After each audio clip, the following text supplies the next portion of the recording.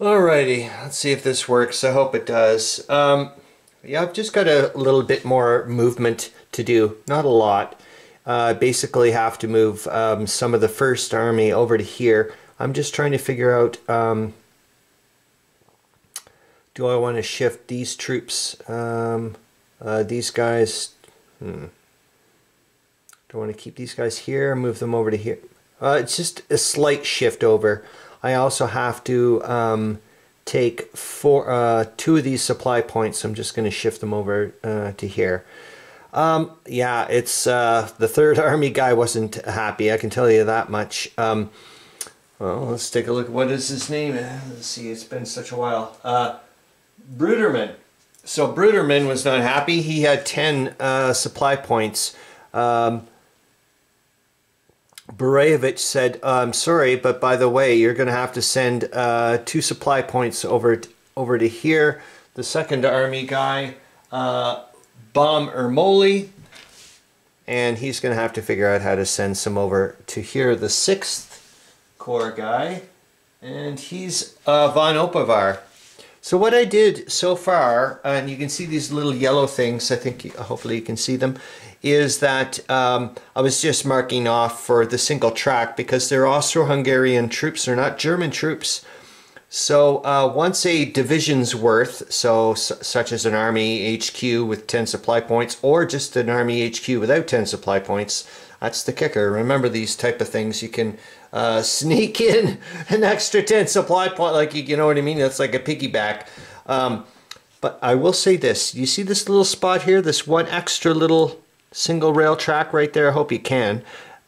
So that thing would have killed, let's say, I've got to be careful sometimes the way I bring in troops across on single track, because let's say I did bring, this kills, let's say I wanted to bring somebody up through here. I can't anymore because of that one little spot. If it had connected straight up to this spot, as far as I'm concerned, as in these dots did not do this little bit here, this little, see, because they connect to that one, not to this one, then I could say, okay, yeah, you could zip on through. Because, for example, right now, I could still, let's say, I could bring somebody this way.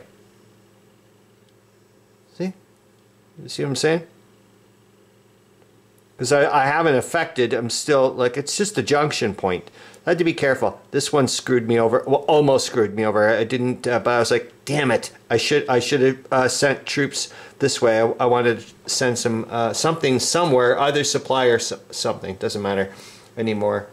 I don't know if you guys want to get into the specifics of all the little brigades and Lord knows what's, whatever. All I can say is this. I've moved some, like I said, I was going to try to do. So we've got the 6th Corps here. I'm moving, just slowly moving people over, and also remembering that it doesn't have supply points anyways, but still have to get ready for that. There's the other thing to remember is I can't move an army or corps. I can't move a headquarters and send or receive supply points. So I had to plan ahead of like, okay, do I take supply points now because lots of them don't have any and move later, or do I move now and use that single track? Like there's a lot of little things. Oh, and this is simple dimple stuff compared to other games. And this makes me salivate. So I could just imagine what the other people have to deal with. Holy smokes. Must be incredible. Anyway, so we're slowly putting the squeeze on here. I think the Austro will get Stanislaw, I think, by the end of November. I think we'll, I don't think Brusilov and the Russian 8th Army are going to be able to handle, they just don't, well, I know, that's where it is. It's way back there. So we'll see where their replacement units, we'll see what happens. We'll see what happens. Like I said, I'm not going after the wild goose chase over here. I started bringing some troops over here. Moved a lot of the 5th Corps, trying to keep I'm not a big fan, I've said this before, and that was another thing I have to clue into. I can't transfer I can transfer supply points via a supply train or whatever across land, but it's got to be done in that turn kind of thing, and it's got to be like almost direct, I didn't want to screw around. So I moved, I gave them 2 supply points now, haven't moved them, but I would like to move them into a position, because right now I can't do anything with these. They're in a line of communication, but not in a line of supply. Oh God, this. Anyway, so there we go. Then we've got the 3rd Army direct over here. Who did I say he was? Bruderman. I spread some of the love around here. We had 10 strength points here. That's overkill for a trench against the opposition that has absolutely no supply points and is getting hammered all over the place. So I brought them over here. I don't know if this was such a great idea. Maybe I should have kept them there to keep hammering away, because we were doing that. But God, there's so many. They had so many strength points there. Yet again, and you're going to see what's going to happen over here.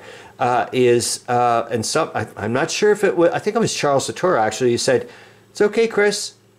You didn't force a retreat. You didn't nail them right off the bat, but you're whittling them down." And that, in the back of my mind, you're going to see what'll happen. You'll see what'll happen. I haven't done it yet, but it's a guarantee. 100%. I'm not even going to have to roll for the Austro-Hungarians. I know what the result is. And as a general, can you imagine what that must feel like? To know, like, there's none of this 50-50 crap, and there's no die rolling. It's a given. The only thing I have to worry about are the casualty reports. Honestly, it's the opposition's die roll. I know exactly what's going to happen. There's no other. I have a 100% chance of doing 1 hit. I can't do anything else because I'm going to be attacking with 10 attacking strength points into, like, that's it. Supplied, you get the whole 9 yards through woods. I can only do a 1. I can't do anything else because of the -2 due to the woods. If you look it down from 4 down, it's even like at a -2, I still do 1 hit. It's wonderful. It's over there. Anyway, so that's that. Oh, actually, I got to look over here because I'm staring at the board the other way for so long. Yeah, so we did that. Yeah, we're okay. We're okay. I know it seems scary, but I'm trying to tell the Russians, adios, like, go away. So we're going to get the Bug River Bridge, just not the way. It's not going to be this amazing Hollywood ending that way. It's not going to happen. So these guys were actually over there, and those guys were, so those guys were here. And those, so I moved BG 32 from here to there, BG 27 from there to there, BG 90 from there to there. You get the idea. The reason being is I wanted to have a continuous line of command. Wow, there's another thing, eh? There's line of communication, line of supply, and for me, a line of command. Wicked, I love it. Because I wanted them to have a line of command with the 7th Corps. Now I do. It was not the way I liked them. I don't want to have 2 strength points over there and so on and so forth. You know, it's the way it goes. That's life. I'm happy though. So we've done that, and here's the monster for me. And this is an executive decision that the 4th Army commander did, and I'm going to show you what he looks like, Moritz von Offenberg. All I know about him is he does okay at this point in the war historically, then later on doesn't do so well, gets fired from his position, and never sees a command again as far as I'm concerned, as far as I know. When does he die? 1928. He was born in 1852, so, like, come on, man. Not too bad. So he's the 4th Army commander. I don't know too much about him. So he's made an executive decision because the 7th Corps, man, is part of him. It's, you know what I mean? It's part of his army. He's the giant mother hen for these guys. So what I decided to do was, he did an executive decision. He's broken 2 rules. He went against Svetozar Borevich with, and also broke the Katowice Conference Agreement. If the Germans find out, they're going to find out. That's going to cause a massive wrinkle later on, due to the fact that west of the Vistula, remember they asked the Austro-Hungarians, by the way, can you help us out over here? We can see the Russians in retreat, and we can really nick them. And the Borevich and the Austro-Hungarians said, no, you know, according to the Katowice Conference Agreement, we don't have to do anything. And so they didn't. And part of the Katowice Conference Agreement was to stick to the Borevich dictum. And part of the Borevich dictum is to, you don't do this. You stick to the, it's a defensive posture, basically. You do not, geez, it's been so long, I don't even know if I can remember saying it, for goodness sakes. Well, part of it is you have to reclaim territory that you've lost as quickly as possible before the enemy has taken hold. Well, that hasn't happened. Oh my God, I have to check on my battery. So what we're going to do here, I'm going to tell you where we're going to nail you. And I'm going to told you yet again, I'm going to try to explain to you, I'm trying to go quickly here. So these guys, I'm going to move some troops over. So the First Army is going to move over to here. First Corps is going to move over to here. Some of the troops from First Corps. The Second Corps is going to take up that position there. They're just going to shift over. The Russians are nowhere there.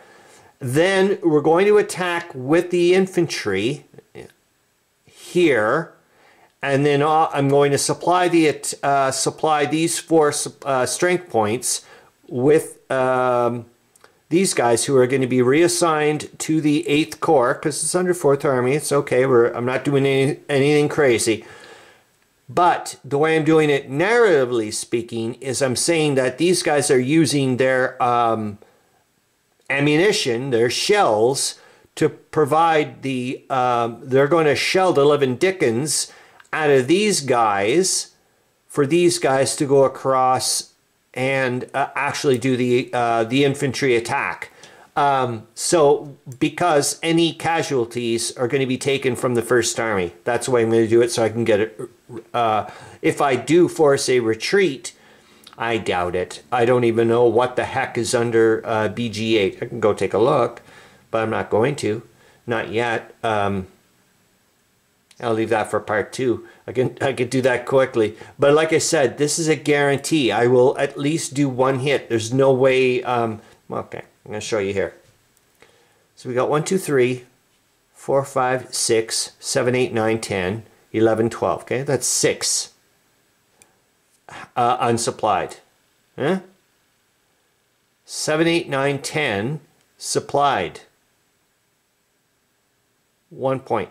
Boink. And he's a core. He's not doing much anyways. 1, 2, 3, 4. I'm okay to still supply him that way for terrain bits. We're good. We're good. And like I said, well, here I'm going to show you, and then I'll kill the camera thingamajig. So here we go. At 10. Hopefully you can see this at 10. You see what I'm saying? At minus, like even at minus. So let's say I rolled a 1 at -2, which is woods. I'll show you. Woods. -2 die roll. Trust me, this is a meandering Mike thing that he taught me when he was doing the Drvelkrieg introductory module to Annenberg thing. He was like, 10, man. Magic number's 10 for a guaranteed 1 hit on lots of, well, at least for that game, because I don't think he has to deal with mountains and all that other stuff, like -3 to your die roll and all that stuff. All right. That's it. Like I said, we're going to do, find out what number 8 is. Let's find out who they are. Ooh, am I being a sneaky devil? Probably. They are the... Oh, it's going to be a lot of points, are they? Well, I'm not going to hit them. They're not going away on 1 hit because the Russians have been doing the smart thing, like I've said before, time and time again. So it's the 5th Army, the 46th Infantry Division with 3 strength points, and the 1st Brigade of the 17th Infantry Division. I don't know if you can see that. Those little buggers. I'm not stupid. I know what it... You gotta make sure, man. It's gonna take more than one hit to force a retreat. But that one hit, gone. Next turn. Yeah, the war of attrition, man. Alright, see you later. Hope you're having a good one.